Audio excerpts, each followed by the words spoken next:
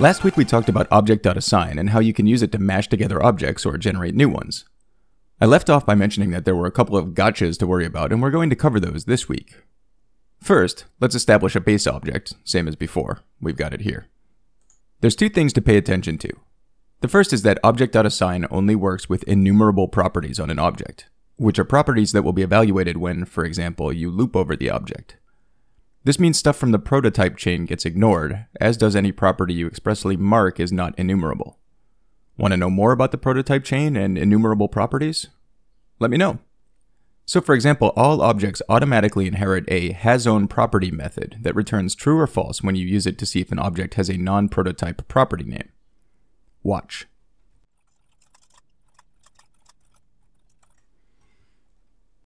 When we save that and refresh, we get true. But hasOwnProperty is part of the prototype chain, which means it's not enumerable, which means when we evaluate an object with Object.assign, it doesn't pay attention to that property, which means we can overwrite it like this.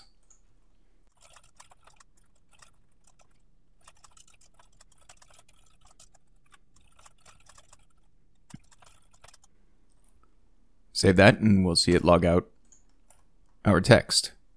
So you see, even though soulsGame is the last parameter and thus should have the last word, its own hasOwnProperty function is not overwriting the one we defined in our object because it's being ignored because it's not enumerable. Note, it is almost always an immensely bad idea to overwrite prototype properties, and I don't recommend doing it. This is just an example. The other thing you have to be careful about is deep merging. Quite simply, Object.assign doesn't support it. Neither does an alternative method we're about to talk about. Here's an example.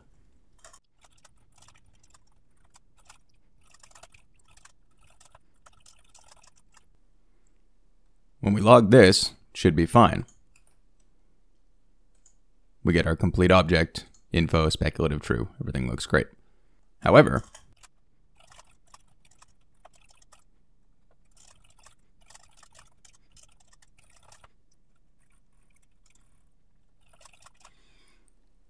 when we log this, it's going to show speculative true, but it's not going to show actually happening true. Watch.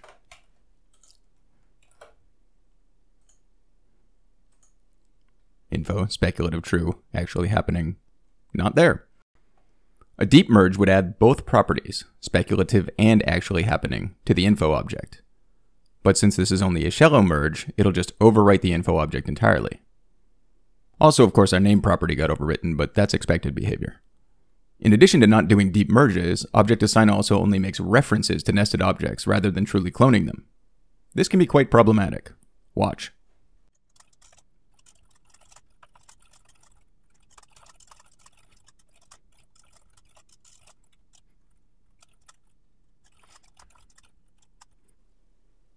When we log Soul's hit points, it should give us exactly what we're expecting, a merged object. And there we go. Rats, regular 200, giant 650, skeletons 400, large 800. But watch what happens when we change this value. Save this, relog. Still performing as expected. We get 400 first, then 450 after. However, when we log our original scale hit points object, which we have not changed, we see that the regular skeleton's hit points have actually changed. This is a problem.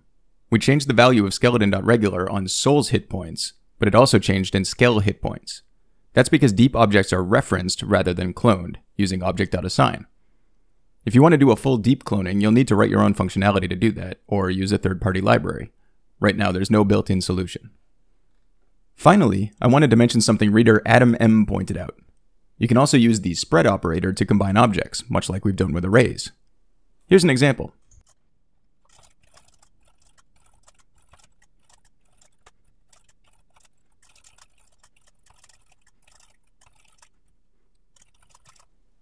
Note that I'm getting an ESLint error because I don't have proper definitions installed for spread operators. My bad. Here's what we get. The complete object, same as if we'd used Object.assign. This is, well, it's better than Object.assign, right? More concise and more readable. And it does the same thing. So why not use it? The only answer is I want to support a wider range of browsers without transpiling. Object.assign is an ES 2015 feature, but the spread operator for objects didn't show up until ES 2018. So if you're only supporting modern browsers, or using a transpiler like Babel, then by all means go with the spread operator. See you next week.